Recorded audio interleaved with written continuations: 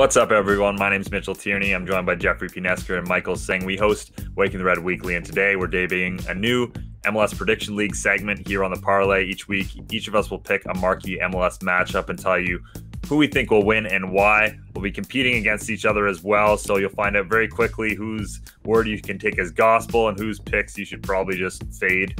But let's start with you, Jeff, this week. What game do you have circled on the MLS schedule that you think people should be watching? We've got a nice little wrinkle as a consequence of COVID scheduling. We've got the two New York teams, the Red Bulls and the Citizens. They're playing twice in the same week. They meet at Harrison, New Jersey, at Red Bull Arena on the Wednesday, and my pick is on the Saturday. They come back for a rematch at Yankee Stadium, 7:30 p.m. We all know about the turbo pitch at Yankee Stadium, so my pick is going to be NYCFC. They're on a bit of a slow streak. They're a bit bee stung in front of net, but I have faith that Valentine Castellanos is going to score a bunch of goals, maybe one or two, and 3 points to New York City FC. That's a decent shout, Jeff. I don't know what it is about that Red Bulls team playing. Maybe it's the style of play, like their high press and everything, but something tells me they have something up their sleeve when playing at Yankee Stadium. They seem like they're built for that type of pitch, that one of those grindy, gritty games. But we'll see. Like it's gonna be their second time playing New York City FC in a week, as you mentioned.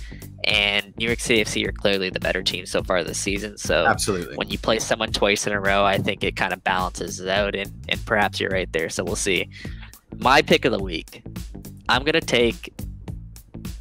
I forgot who I was taking. I got it. That's my favorite. That's my favorite. Okay. Anyway, they should keep that edit in. Keep that edit in. No, I'm kidding. Get out of here. All right. So my pick of the week, I'm gonna go with the New England Revolution beating the Orlando City. Okay, let me do that again.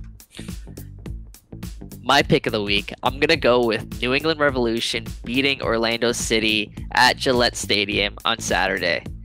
New England Revolution, they're well on their way to the Supporters' Shield. By far, they're a team that's actually gone unbeaten in 12 of their last 13 matches, which is absolutely ridiculous in Major League Soccer and the parity that exists in this league.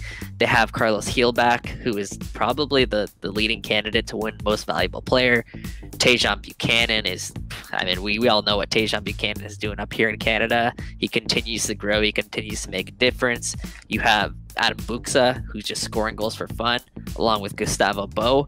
And this is a team that I believe won't be held off the score sheet against Orlando City, who they're a team that's they're struggling right now. I think they've lost a couple matches in a row, and they're in jeopardy right now of falling out of a top 4 spot in the Eastern Conference. So two good teams in the Eastern Conference going head to head. Look for New England to come out on top.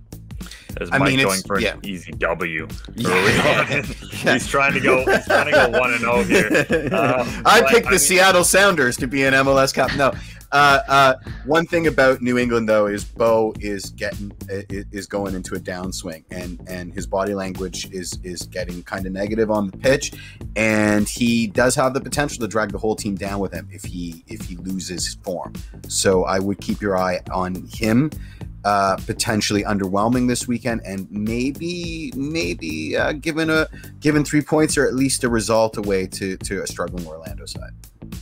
There's your expert at predictions and body language, Jeffrey Pinesker, coming here for you to help you out. But I'll round it out with CF Montreal. They have a very busy week here.